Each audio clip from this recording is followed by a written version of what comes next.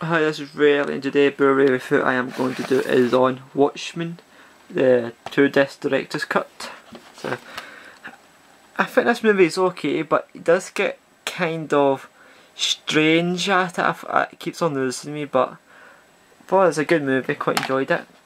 It's only got 6 minutes extended edition, so that's the special features and that's the movie.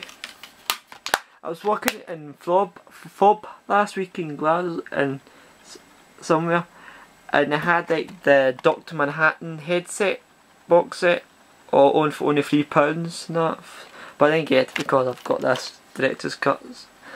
But I give the movie a 4 out of 5, and I also give the picture and sound also a 4 out of 5. But it's a very good movie, I quite enjoyed it.